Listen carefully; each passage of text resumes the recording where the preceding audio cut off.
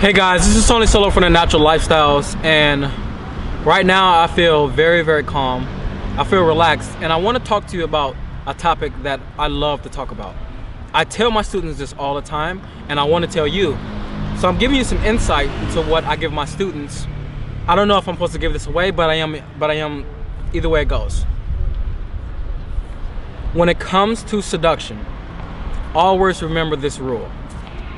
The girl is primary, the number is secondary.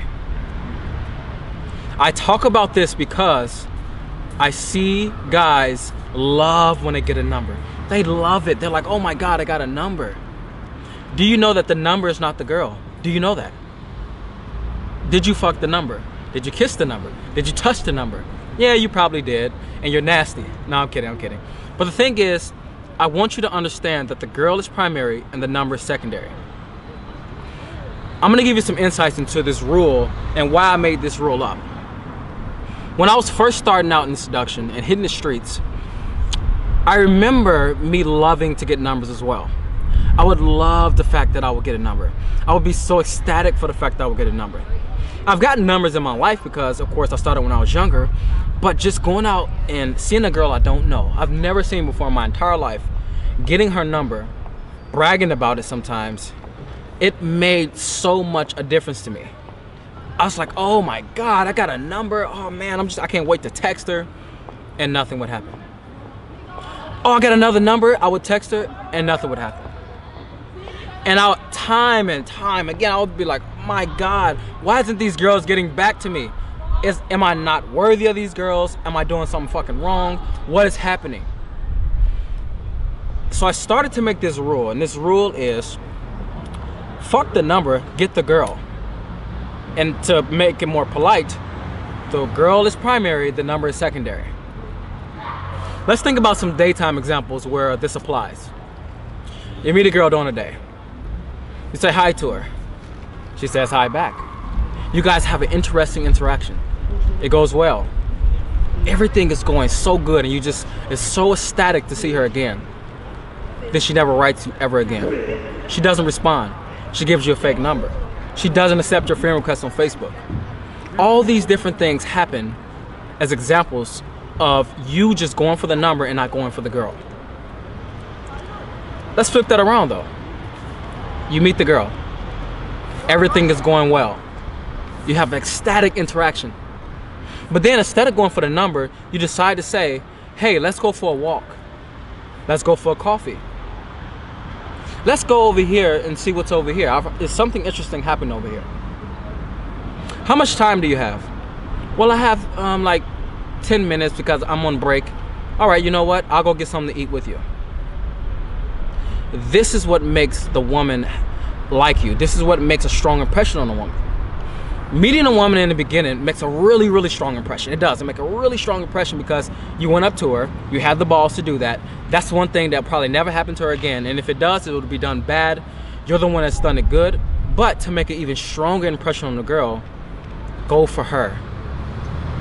There's so many women out there just waiting, and they're waiting. They're waiting for guys to come up to them and give them some sort of experience. Some experience besides, can I have your number? Let's go on a date sometime. They're waiting for more than just that. They want to be taken now sometimes. And you don't even know it because you never tried. Let's think about at night though. You go up to a girl at night. You notice that every guy in the club is going up to her, but then when you go up to her, for some reason, she likes you. She gives you a chance. Oh my gosh, she's gorgeous. She's laughing in front of you. She's touching you. You could have a chance with her. You text her that night. She doesn't get back. So you say, you know what? Maybe she was just, tipsy. I'll text her tomorrow. You text her tomorrow. She doesn't get back. You never hear from her again. The pain and the pain of that will change you. And that's how it changed me. But let's say you went the other route. You start leading her around the club. You say, hey, let's go to this other bar. This other bar is good. You go have a dance with her. You get to know her in a secluded location in the club or the bar or whatever venue you're in. Now you make a stronger impression. I'm gonna give you two examples of how this rule up to this day makes a difference and has made a difference in my life. One example from the day. I was recently in Australia and I was talking to this Swedish girl. I said hello to her and she said that we couldn't meet that day, but we had to meet when she came back from Sydney. And she'll be back in it was like 5 days later. It was Sunday, I believe. Yeah, it was before a workshop. And she was really, really bent on that. She was like, this is what I'm gonna do and I'll see you when I get back. I had the choice in that moment. Really, I did. In my mind, I was like, yeah, I could just see her when she gets back. I'll be here for like 3 more weeks. That'll be fine. But then my mind said, go for the girl. My heart said that actually. Go for the girl. The number really doesn't matter. It doesn't. Because sometimes you get the number and the girl doesn't want to see you again. Really. In that moment, I said, you know what? Okay, this is what happened. She said, let's just meet when I'm back on Friday. And I was like, well, you know, that's a long time. I'd rather let's just go for a drink tonight. She's like, I really can't. I have to pack. I was like, all right. I guess we're just gonna have to go for a juice now. And she was like, then I was like, don't worry. I understand that you have to go print off this paper. Just print off your paper. We'll have one juice and then you can go. She went and printed off the paper. We went and got the juice. And when we sat in the grass, things started to shift. We're sitting in the grass and then we started to really get on with each other. A really strong connection started to build, sexually as well. And from this place, with us sitting in the grass, she started to look at me and really, in a really, really strange way. And she went, you know, when you look at me, you really look. And that really turned on for some reason. Of course, because when you look at a girl with eyes of you're the only one that matters in this moment, she feels deeply seen. That was what was happening in that moment.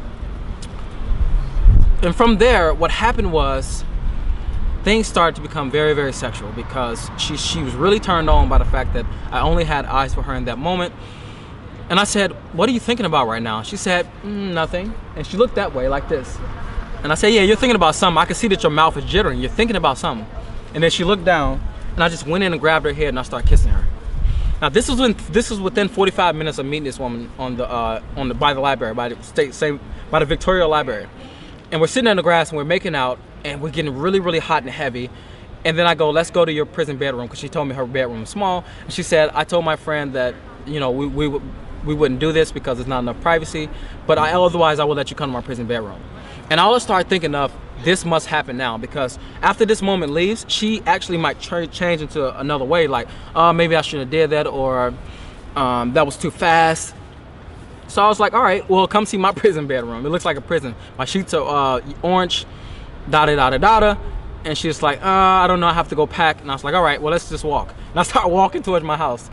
And she was like, I'm not seeing your prison bedroom. I was like, all right. I kept walking with her. I put her arm around me. We were walking. And then I saw this Chinese restaurant. And I knew that it had a bathroom in there where you could lock the door. So I walked in, and the lady was like, you can't use the bathroom unless you buy some. I said, all right, I'll buy one spring roll. And that's not even a such thing. So I just said that. And we went upstairs. And long story short, I took her into the bathroom. And you know what happened from there. From that experience, back in the day, if I would have never made this rule that the girl is primary, I would have given up at certain points that I would have, right now, not given up. I would have been like, all right, well, you know what? We had a good kiss. Maybe, this girl seems confident enough. Maybe she'll see me when she gets back. And that'll be it. And guess what? When she got back with her ex-boyfriend. So I didn't see her again. But she told me it was a fucking great experience. That's she sent me in the text. She said it was a great experience. And take care. But imagine if I would have waited. She would have got back with her boyfriend and nothing would have happened between us. Another example. Earlier this week, today is Saturday. On Monday, when I took this Dutch girl home. And before I took her home, I took her in the bathroom of the club. And I was fingering her and kissing her.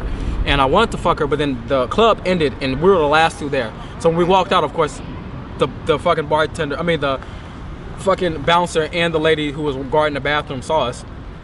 And we walked out. And the girl, she kept putting up things like, all right, well, it's nice meeting you. And I was like, well, before you say it was nice meeting me, you know what? I live close by. Let's just go there. Because I know that this is your last night. And I know that you want to pleasure me and I want to pleasure you. And she's like, I don't know. How far is it away? And I was like, it's just 5 minutes, even though it was 15. And she's like, that's too far. And she started giving up all these reasons and excuses. And all I knew what it was is that she was just scared. That's what it was. And I calmed her down. And eventually, she started trying to project her fears onto me, and then I just cut the shit down with truth. like I always teach, which I'll be teaching in another video. Eventually I took her home and we had sex. Now, in the past, what I would have done, if I would have tried to see her the next day, I would have been like, all right, well, you know what, let's just do numbers and I'll just see you tomorrow before you leave town. And I've had it happen so many times where I've said, all right, I'll just try to go on a date with the girl and see what happens. And she never spoke to me again, or she had some excuse like, my friend is sick and I gotta stay here with her. That happened to me with an Argentinian girl here. And she's like, I gotta stay with my friend. And the pain of that happened so many times, of girls not talking to me again and girls not getting back to me, that I was just like, fuck this. The girl is primary, the number is secondary.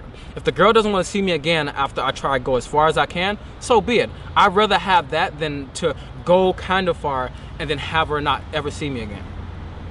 That's why I made this rule. Take this rule on board for yourself.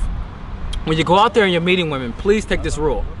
The girl is primary and the number is secondary. Don't forget this, because you will go through a lot of pain. You will. If you're out there just trying to go for numbers and you're not going for the girl, you are taking yourself down the wrong path. Please don't do the same thing I did and that many guys are doing. They're just going for numbers and they're forgetting that it's the girl that they want to have sex with, not the number. The girl is primary, the number is secondary. Never forget this rule. Always remember it, always remember it, always remember it. All right. Until next time, with my next video coming out, subscribe below to Essence of Solo, and I catch you guys around.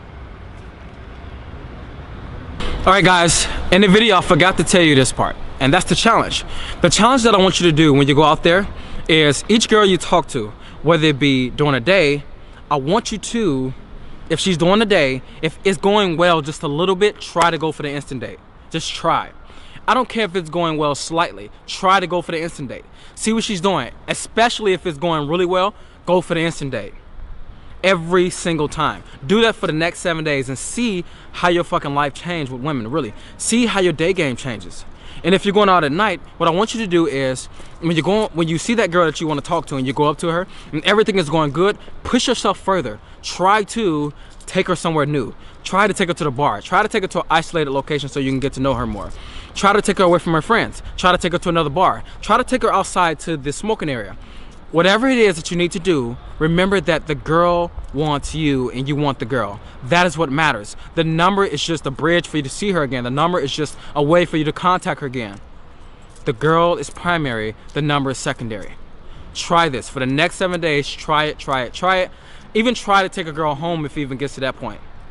But the gist of this video is, go further than what you're used to and get the girl and not the number. And of course, if you do come to it, get the number. I'm not just saying if you don't get the girl, then don't get the number. The number is secondary. That's why I say that. I don't really talk about getting a number because I don't want you to. But you can get the number if you need to. If the girl say I'm in a rush, get the number. If the girl say tonight it can't happen because I'm the DD, the designated driver, then get the number and try to see her again. Otherwise, go for the girl. That is a challenge that I want you to do. Right below how the challenge worked out for you, and I'll see you next time.